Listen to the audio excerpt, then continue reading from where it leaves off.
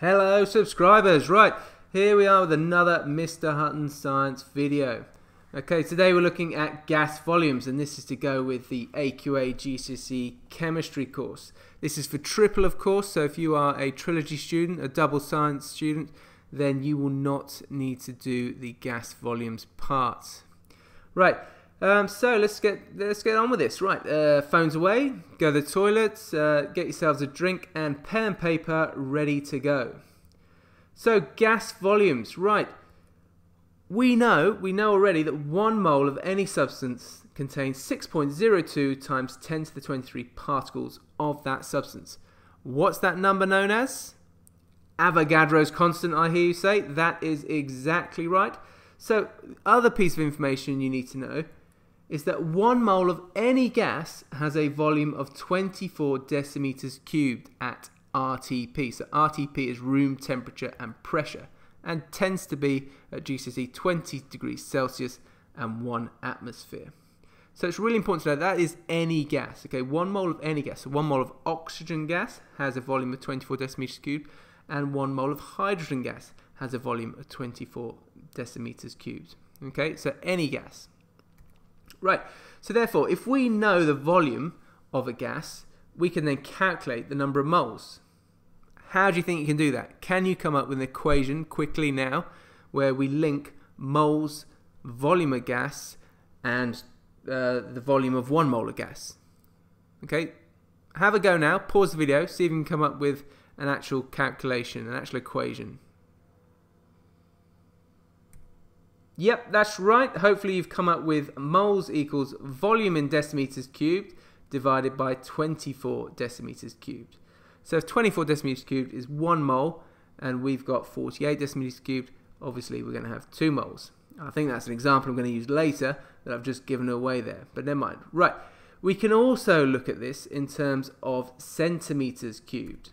So we could have our volume given to us in centimeters cubed, and therefore we would have to divide by 24,000 centimeters cubed. Because remember our conversions between centimeters cubed and decimeters cubed. If we're going from decimeters cubed to centimeters cubed, we need to multiply by 1,000.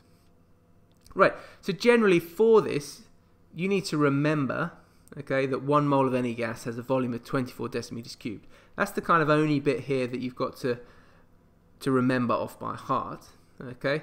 The other bits, you should be able to apply your knowledge about moles and reacting masses and things to work out. But we'll look at a few examples. Well, we're going to look at a example first, and then later on there are some questions for you guys. Right, so example 1. We've got a helium balloon. Yeah, that's the one that makes our voices go squeaky. Right, a helium balloon has a volume of 48,000 centimeters cubed. Calculate the moles of helium. Calculate the moles of helium in the balloon. Okay, there's 2 ways we can do this then. Okay, there's method 1 and method 2. For method 1, we're going to use the volume in decimeters cubed. So we need to convert now from centimeters cubed into decimeters cubed. So have a quick go, see if you can do it.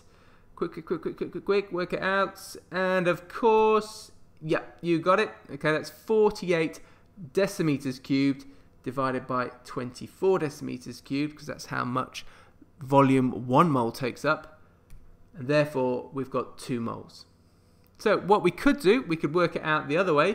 We could stick with our 48,000 centimeters cubed, okay, and divide by 24,000 centimeters cubed, okay, to give us exactly the same answer, 2 moles.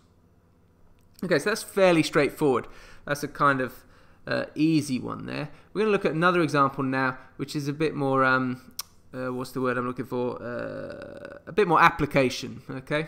So, example 2. What's the minimum mass of sodium hydrogen carbonate? So that's the NaHCO3 we've got on the left there. What's the minimum amount of sodium hydrogen carbonate that must be heated to produce 0.25 decimeters of carbon dioxide? Right, this is linking volumes of gas and reacting masses. Okay, so essentially what you're going to have to do is work out the moles of carbon dioxide from the volume you've got there, use the molar ratio to work out the moles that you'd have of sodium hydrogen carbonate, then multiply that by the relative formula mass to give you your mass of sodium hydrogen carbonate. Easy, right? Okay. If you want to, pause the video now and have a go, and then I'll run through the example in a moment anyway. So pause if you want to have a go, and then unpause to follow. Okay, step one, let's have a look at the carbon dioxide then. So if we want to work out the moles of CO2, we're going to have to divide the volume that we've got by 24. So 0.5 divided by 24 to give us 0.01 moles. We then look at our molar ratio, which is 2 to 1. So you can see there that our sodium hydrogen carbonate has a 2 to 1 ratio with the carbon dioxide. We've worked out the moles of carbon dioxide, so we must have double the moles of sodium hydrogen carbonate, which gives us 0.02 moles. Then we can just simply work out the MR of our sodium hydrogen carbonate and multiply it by our moles to give us the mass of sodium hydrogen carbonate. So the mass of sodium hydrogen carbonate equals 0.02 times the MR of sodium hydrogen carbonate, which would work out there.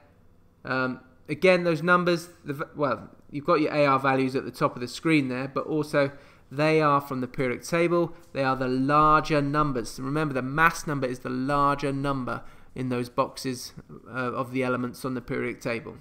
So, and the answer to this sum, we get 1.68 grams.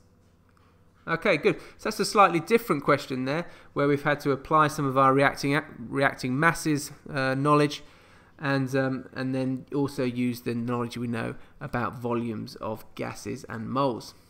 So there's a few questions coming up here.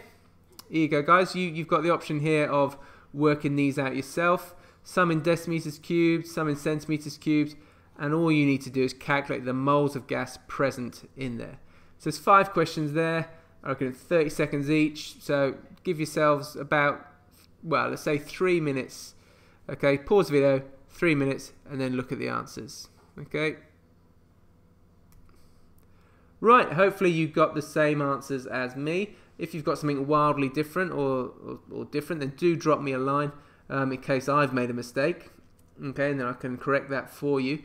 But hopefully you can go back and correct your work and see where you've gone wrong if you've made any mistakes. Okay, so they're just straightforward calculations, those. Here's a few more questions now, which is a bit more application.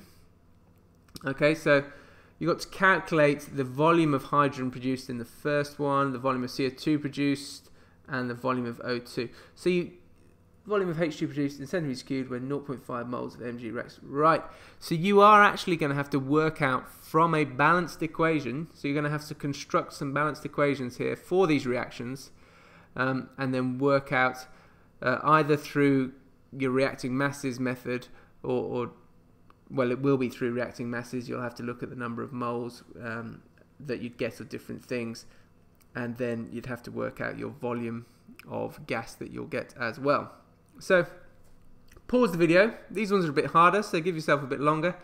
Pause the video for approximately 5 minutes, a little bit more. Unpause, and then look at the answers coming up. Okay, guys, hopefully you got the answers same as mine there. If not, then go back, just go over the video again. Make sure you know how to do reacting masses. If you're unsure about that, there's a video I've done on that, so check that one out. And then hopefully come back to this and get the right answers. Okay, thanks for watching, guys. That was a video about volumes of gases. Coming up soon, there's going to be a video about ions, so look forward to that.